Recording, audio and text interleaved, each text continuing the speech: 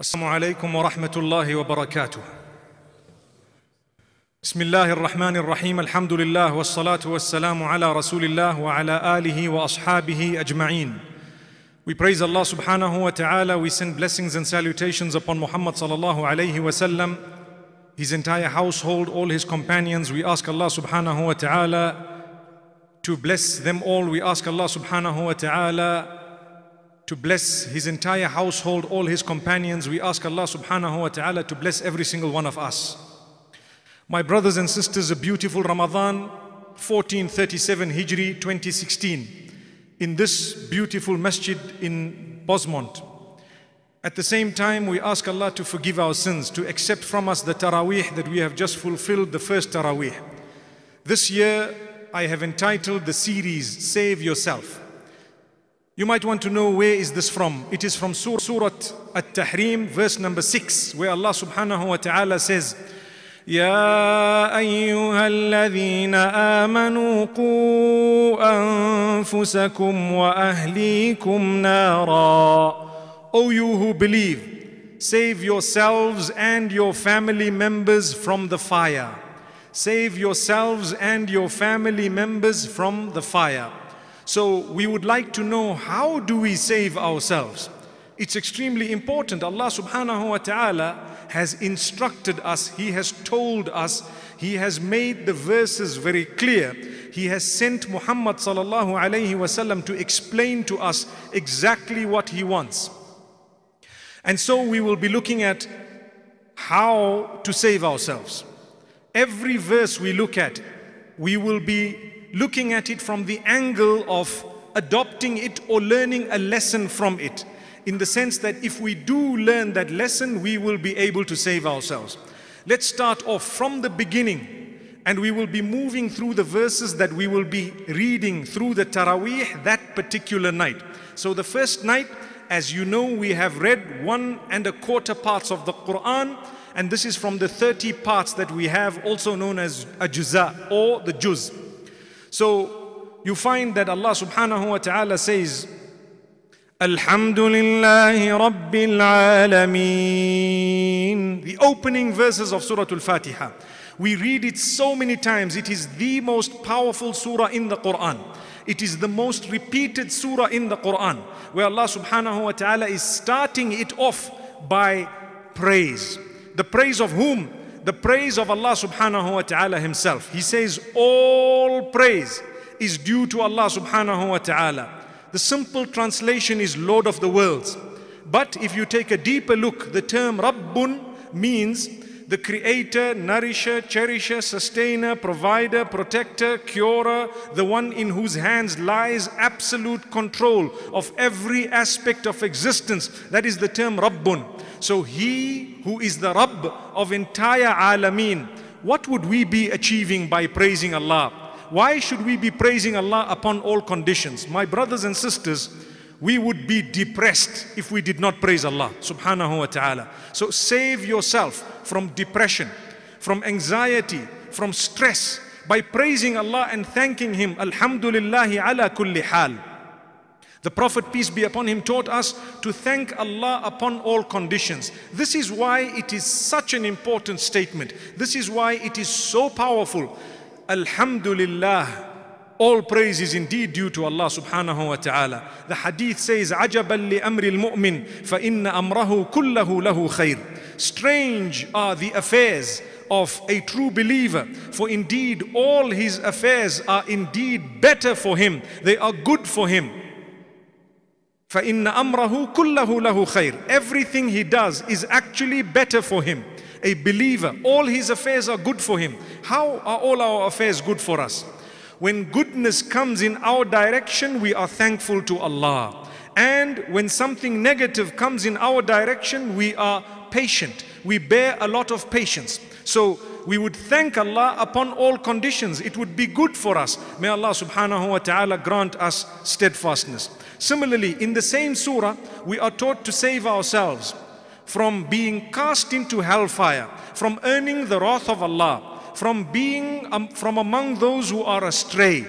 Do you know the dua we make in Surah Al-Fatiha? We make it after declaring that it is Allah alone we worship and Allah alone we seek help from. Allah subhanahu wa ta'ala says, إِيَّاكَ نَعْبُدُ وَإِيَّاكَ نَسْتَعِينُ. You alone we worship, you alone we seek help from. This is the verse of Surah Al-Fatiha. We repeat it thousands, in fact millions of times in our lives. But do we understand it? It is the prime objective of our existence on earth to worship Allah alone. We know that. And this is why immediately after that we say, Maliki Yawmiddin, owner of the Day of Judgment. Why owner of the Day of Judgment? I want to be saved on the Day of Judgment from the wrath of Allah subhanahu wa ta'ala, from His punishment. So I worship Allah alone, I call out to Allah alone, and I want to be saved because He is the owner of that day. I am asking Him, Ihdina as-sirat al-mustaqim, guide us to the straight path. Oh Allah, guide us to the straight path. My brothers and sisters, if you and I are guided to the straight path, we will indeed be saved on the Day of Judgment. We will be saved on earth as well from a lot of anxiety, from a lot of stress, from a lot of difficulty, from a lot of hardship. This is why it is an important dua. And it is not good enough for us to say Ihdina as-sirat al-mustaqim a million times and we don't search for the path. It's not good enough for us to say, oh Allah, guide me to the straight path. But we still go to the nightclubs, we still go to the casinos, we still commit adultery, we are still on drugs, we still cannot quit the alcohol that we've been drinking, we still cannot quit the sins and perhaps the pornography that we might be involved in or watching without even quitting it. And then we have the audacity to stand in front of Allah subhanahu wa ta'ala and keep telling Him, oh Allah, guide me. And sometimes we have the audacity to say, oh Allah, well, you know guidance is in your hands, so if you want to guide me, astaghfirullah. That's not how it should work. We should ask clearly for guidance. And Allah subhanahu wa ta'ala says, whoever searches for it, whoever wants it, whoever looks for it, Allah will show him the path. And Allah will guide him for that particular path. May Allah subhanahu wa ta'ala strengthen us. And this is why Allah says, guide us to the straight path, the path of those whom you have favored. Not the path of those who have earned your anger or those who have gone astray. Why does Allah say that? Because those who have gone astray, they were not saved. Those who earned the anger of Allah, they were not saved. As for us, we don't want those paths. We want to be saved. And in order to be saved, we will have to tread the path. It's not an easy path, but it is indeed the path that will lead to Jannah, the path that will lead to paradise. May Allah subhanahu wa ta'ala grant us all Jannah and paradise. Ameen. Then if we take a look at Surah Al-Baqarah, Allah subhanahu wa ta'ala is telling us something very important. Do you know when you have a warning, people warn. For example, today I've got up and I'm warning. Warning about what? About a punishment to come, both in this world as well as the next. That we all know there is the punishment of hellfire. We need to be careful. We need to be worried. We need to be bothered. We need to be concerned. Do you know that this warning, if we are from among those who hear it and we couldn't be bothered, in that particular case, we would enter a category of people who have disbelieved. Because you hear a warning and you do nothing about it. You know there is heaven and hell. You know that there is a hereafter, but you do absolutely nothing about it. What would happen? What's the difference between us and those who disbelieve? This is why Allah subhanahu wa ta'ala says, verse number 6 of Surah Al-Baqarah, إن الذين كفروا سواء عليهم أأنذرتهم أم لم تنذرهم لا يؤمنون.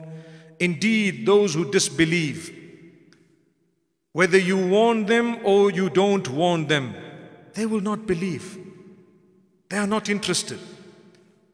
They leave it. Whether you say something to them or you don't say it to them, it's equal. It's the same. Sawa'un alayhim. It's equal.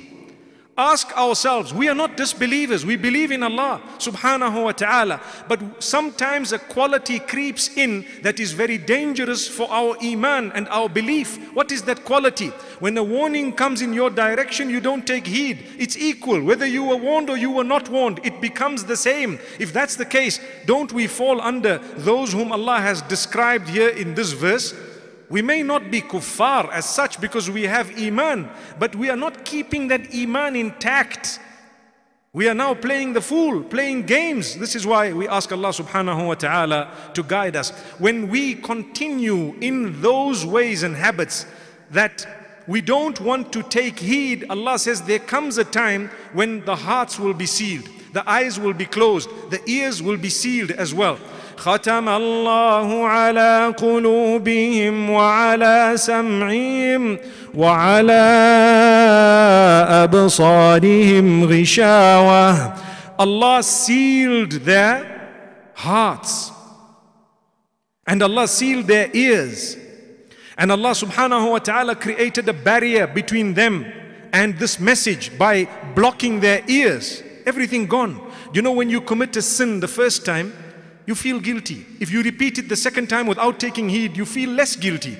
If you repeat it a third time, you feel even less guilty, such that when you repeat it a fourth time, fifth time, you're not worried.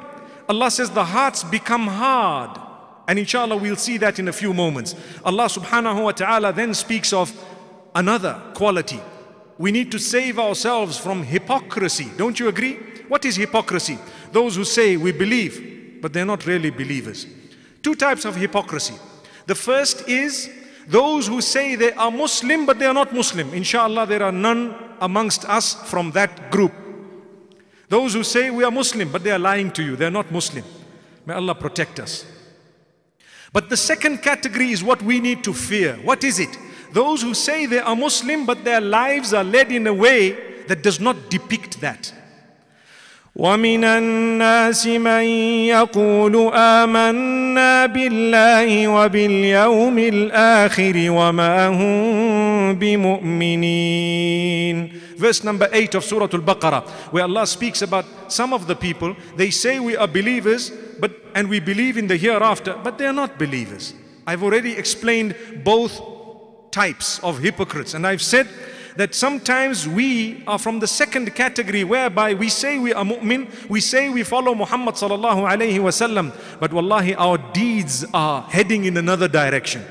Imagine you say you the ummah of Muhammad sallallahu alayhi wasallam, there's no salah, there's no Quran, there's no ibadah, there's no tilawah. How do you expect to have happiness, contentment? How do you expect to be protected from anxiety and depression and stress? This is what we want to save ourselves from. You really want to save yourself from all of that, you will definitely need to follow the instruction of Muhammad sallallahu alayhi wasallam.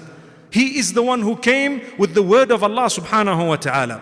Listen to what Allah subhanahu wa ta'ala says regarding worshipping Him. People might ask, why should I worship Allah? So Allah responds, verse number 21 of Surah Al-Baqarah. يا أيها الناس اعبدوا ربكم الذي خلقكم والذين من قبلكم. O people, this address is not just for the believers. O people, worship your Lord who created you and those before you. That is why you should worship Him, because He made you. So this is why when we say Rabbun, as I explained earlier, it actually refers to the one who made you, the one who is in absolute control of every aspect of your existence and mine. That is the term Rabbun. So we are saying, oh, Allah subhanahu wa ta'ala is telling us, oh people, worship Allah. Worship your Rabb alone, the one who created you and those before you. Whoever made me, I owe him worship. Whoever made me, whoever I'm going to return to, I owe him the fact that I put my head on the ground every day. I will not put it on the ground for anyone besides He who made me. May Allah subhanahu wa ta'ala protect us and grant us goodness. In order for me to be saved from the difficulties of this world and the next, imagine if every one of us had to do as we desired. Whatever you wanted, you did. If that was the case, we would be stressed, we would be depressed, we would really be suffering, we would be ducking and diving from the police and everybody else. Well, Allah subhanahu wa ta'ala says, be careful, you have an enemy. Just like you and I are worried about thieves, and we are worried about people who might come into our homes and break in to those homes to steal our property, we should also be worried about someone who is bigger than just an ordinary thief coming to usurp material wealth. Who is that? Someone known as Iblis, Shaitan. If you take a careful notice, you will come to realize that in Surah Al-Baqarah, verse number 34, Allah subhanahu wa ta'ala speaks about Iblis and what he did, Shaitan. This is the beginning of the Quran. Allah is already warning you, save yourself. Save yourself from what? The whispers of the devil. He's an evil creature. Allah says, when we instructed him to bow or prostrate to Adam, he refused. أَبَى وَاسْتَكْبَرَ وَكَانَ مِنَ الْكَافِرِينَ. He refused and he was arrogant. So don't be arrogant, because if you are, you won't be able to save yourself from the clutches of that devil. Remove all pride from your heart and arrogance, haughtiness. Become humble. Don't follow the footsteps of the devil. Recognize the devil, for indeed he is the one who is going to try and trap you, no matter where you are. May Allah subhanahu wa ta'ala protect us from shaitan. So we all need to promise Allah subhanahu wa ta'ala, and we promise ourselves that we will look out for how the devil is trying to affect us. Sometimes it is through jealousy, envy, the qualities of the heart. Sometimes our hearts are blackened or darkened or made murky because of those qualities, and sometimes they are open qualities. A person starts going into habits that are terrible. All this is from the devil. Allah says, protect yourself from the devil if you want to save yourself from the punishment of the hereafter, as well as from the disaster of this dunya. Then Allah subhanahu wa ta'ala makes mention of something very, very powerful. When we read these verses, we don't pick up some of these points unless we ponder over them. I'm sure you've heard verse number 40 and 47 of Surah Al-Baqarah tonight, where Allah says, يا بني إسرائيل اذكروا نعمتي التي أنعمت عليكم. O children of the Prophet Jacob, who was also known as Israel, may peace be upon him. O children of the Prophet Jacob, remember the favors of Allah upon you. Subhanallah. Why does Allah say this to us? The Quran was revealed for us. The children of Jacob were already gone long before the Quran was revealed. So Allah is saying, O children of Jacob, remember the favors upon you that Allah has bestowed. Subhanallah. This shows us that in order to achieve goodness, in order to protect ourselves from evil, we must be people who show gratitude, who are thankful. Allah has given you so much. We concentrate on the things we don't have. That's why we're depressed. We forget about how much we have, my brothers and sisters. Today we look at the problem we have. I have a cough, for example. I have a sore throat, for example. But guess what? I'm walking, I'm talking, I'm looking, I can smell, I can hear. MashaAllah, I'm okay, I can feel, I can catch, I can hold, I've earned, I have a family, and so on. We forget about it. We only concentrate, because the devil wants us to, on matters that happen to seem negative to us. Sometimes Allah takes away things from you and I, my brothers and sisters, because He wants you and I to concentrate on thanking Him for what He's given us. And sometimes He takes things away because He knows those things are bad for us. He takes them away from us. We're looking for jobs, all of us, looking for better jobs, looking for more money, and so on. Hang on. Allah subhanahu wa ta'ala warns us by telling us that it is not materialistic items that you should be running behind. Rather, you should be running behind the pleasure of Allah. If that comes as a result or in the process, alhamdulillah, we thank Allah subhanahu wa ta'ala. But we don't make it our main aim. We will be dying one day without anything in our hands. May Allah subhanahu wa ta'ala be pleased with us.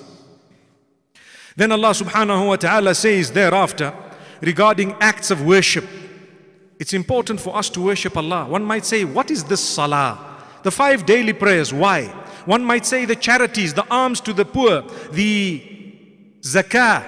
Allah says in Surah Al-Baqarah, verse number 43, وَأَقِيمُوا الصَّلَاةَ وَآتُوا الزَّكَاةَ وَارْكَعُوا مَعَ الرَّاكِعِينَ. Establish your prayer, fulfill your zakah or the charities to the poor, and bow with those who are bowing. Do you know why? Look what it will do for you. We're only going to mention one or two things. If you pray 5 times a day, you are showing gratitude to Allah. At the same time, your day is tailor-made. Everything is in order. Get up early, you sleep early, and at the same time, in the middle of the day, you have a prayer, you are thanking Allah. You have a beautiful time through the day. Everything is in order. You are relating the fact that Allah has bestowed upon you so many things to Allah subhanahu wa ta'ala. Allah gave me the morning. What do? So when Dhuhr strikes, I read Salatul Dhuhr to thank Allah for what He just gave me. When Asr strikes, I thank Allah for what He's just given me. And because our entire life is connected to earning in most cases, Allah says, don't forget to give the alms to the poor, so that your heart is not stuck to materialism. Imagine if we didn't have to give charities. Why did Allah make some of us poor, some of us rich, some of us filthy rich, and some of us extremely poor? In order to test us, to see whose heart is stuck to wealth. Entry into paradise will never be connected to how much you have. It will be connected to what you did with whatever you had. Remember this. Entry into paradise is connected to what you did with whatever you had. There are people who are filthy rich. Who knows? They may not go to Jannah. And there are some filthy rich, they will use their wealth to go to Jannah by spending it in the right cause. And there are some who are very poor. If that makes them disbelieve, they question Allah. Some say, I've been calling out to Allah for years on end. He doesn't respond. I don't want to call out to Him again. Guess what? The tunnel was almost complete and you pulled out. So you lost. It's like you almost had a job and suddenly you stopped trying. Had you gone the one more day, you would have perhaps got that job. But you know what? You didn't go. You lost hope in Allah. Allah knows when it's the right time for you to get what He wants to give you. Allah knows that. So my brothers and sisters, let's not fool anyone. We will be only fooling ourselves. Allah subhanahu wa ta'ala says, establish your prayer. Give alms to the poor. Don't be attached to this world. Do you know the general percentage of zakah? The normal percentage of zakah for the general wealth that we have, 2.5%, which means for every $100, $2.5 are for Allah, not actually for you. So Allah says, when you have $100 in your pocket, it's actually 97.5. The change is mine. Give it to me. So when you give it to Allah subhanahu wa ta'ala, you are fulfilling your duty unto Allah. If you don't, you have robbed from Allah subhanahu wa ta'ala. Thereafter, over and above that, you give extra voluntary charities from your own heart. The zakah is necessary. That's from Allah. It always belonged to Allah. It's not yours. It's like something costed 97.5 rands, for example, and you have to give the person 2.5 rands change. You have to. You can't just say, by the way, it's 100. It's okay, go away. They want that change. Subhanallah, Allah wants that 2.5. So when you give it, you've just fulfilled your duty. Yes, you will be rewarded for fulfilling your duty, but if you want an extra reward, you will need to give much more than just that zakah. Subhanallah. So my brothers and sisters, let's learn to be charitable.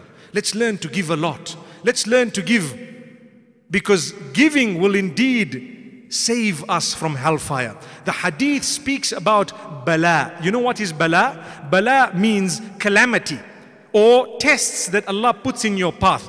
It says as-sadaqatu tutfi'ul bala, which means charities will actually extinguish the tests that are coming in your direction. If you were supposed to have a massive test from Allah subhanahu wa ta'ala, an accident whereby your bones would be broken, perhaps due to a charity that you have given, Allah subhanahu wa ta'ala would then make you go through the test in a lighter way, where the accident happened and you just bumped your head on the side. What happened? The charity extinguished the magnitude of that bala. This was from Allah subhanahu wa ta'ala. This is part and parcel of taqdeer. It does not negate predestiny, because Allah already knew that the charity was going to come through. That's a topic on its own. Perhaps we may discuss it one of the nights. May Allah subhanahu wa ta'ala grant us ease and understanding. Remember, my beloved brothers and sisters, Usually we like to tell our children to do things, and we like to tell others to do things, and sometimes if you have an opportunity like mine here, you will tell everyone to do things, mashallah. Allah warns us. Allah warns us. Verse number 44 of Surah Al-Baqarah. When you instruct people to do things, don't find yourself going against the very instruction that you have dished out. Imagine with a cigarette. I'm actually puffing away and telling my son, hey, you dare smoke. And he looks at you and says, but Dad, no, don't smoke.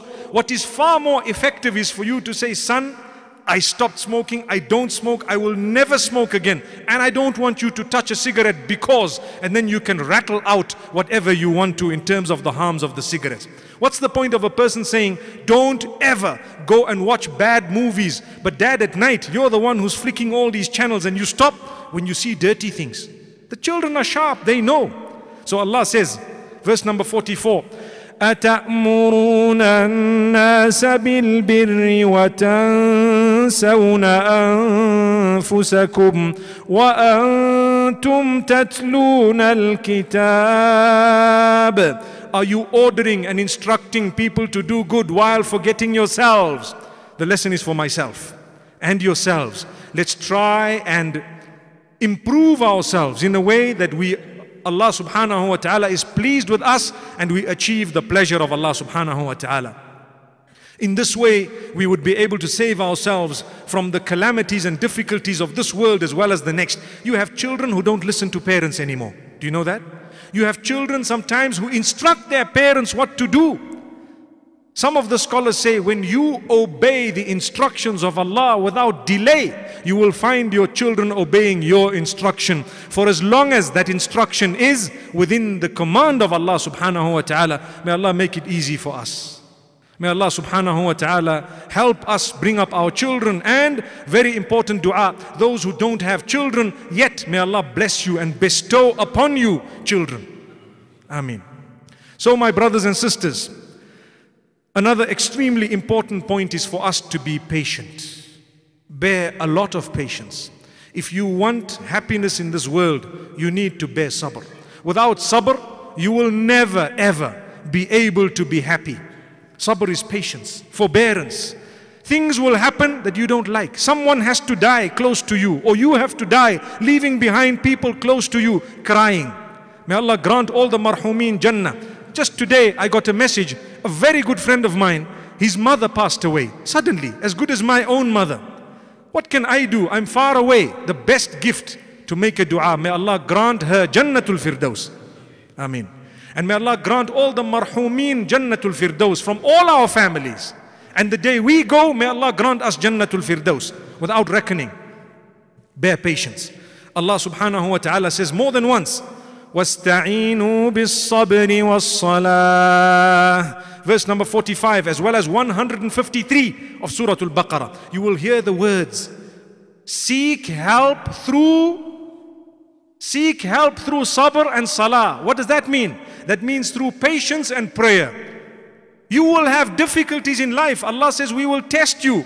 We will test you. Negative things will happen to you, but they will all be perceived as good and positive through two things: patience and prayer. Keep on praying to Allah. Keep on bearing patience. Don't lose hope. Never ever lose hope in the mercy of Allah subhanahu wa ta'ala. Look at what happened to those who lost hope, or to those who did not bear patience. Do you know the children of Yaqub alayhi salatu wassalam, or those who are known as the followers of Musa alayhi salatu wassalam, the people of the book? Allah makes mention of a story in Surah Al-Baqarah in verse number 61. Allah says, وَإِذْ قُلْتُمْ يَا مُوسَى لَن نَّصْبِرَ عَلَى طَعَامٍ وَاحِدٍ. When you told, meaning the children of Yaqub, when they told the Prophet Moses, may peace be upon him, that we are not going to bear patience with this one type of food. Listen carefully, it's a very important point. Allah blessed them with man and salwa, the heavenly food, that which came from Jannah, that which came from Allah subhanahu wa ta'ala. They were eating it, but after a while they got fed up. We're eating the same thing every day. That's what they said. We're eating the same thing every day. So they said, "O Musa, We don't want this food anymore. We're not going to bear patience any longer. We want the various different types of herbs and cucumbers and corn or garlic or various types of lentils and onions. We don't want man and salwa every single day. So Allah subhanahu wa ta'ala says that was ingratitude. We gave them something. They didn't want it, or they got fed up and sick. How many of us? We don't have as much as the others who have unique, exotic dishes every single day to select from. Rather, we just have the pap and vegetable, mashallah. Thank Allah. Subhanallah. Thank Allah. And keep on having it and thanking Allah, even if it means every single day. Because Allah subhanahu wa ta'ala says in these verses, Subhanallah, Subhanallah. Allah subhanahu wa ta'ala says, أَتَسْتَبْدِلُونَ الَّذِي هُوَ أَدْنَى بِالَّذِي هُوَ خَيْرٌ. Are you trying to change that which is better for that which is not even better, that which is okay? You want to change something which is better. Allah has given it to you. He knows it's good for you. I want to pause for a moment. Do you know the people who have high cholesterol, high sugar, high this and high that? Do you know a lot of the times it's those who are wealthy who are eating all the different types of food. You take a look at the poor people who cannot even afford all of that. They eat a basic meal. A lot of them, they are healthy. They work hard, subhanallah. And they don't have all those struggles. This is not a rule, but I'm saying it's an observation. May Allah subhanahu wa ta'ala grant us an understanding. My brothers and sisters, inshallah, we continue tomorrow.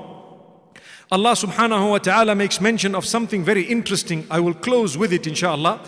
Allah says, those people who were not patient with that food that we bestowed upon them, we converted them, or we inflicted upon them humiliation and poverty.